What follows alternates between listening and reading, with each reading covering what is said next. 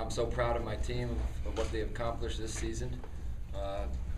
Hats off to Washington University. They're by far the best team we played all season long, and that's what you're looking to do in the national championship is beat the best, and fortunately we did that tonight. But I can't say the way I feel about these guys that are to my right and the rest of the team down the court, and especially our seniors that have been with me for 4 years, and the way they just kept the team together all year long and their 4 years with us.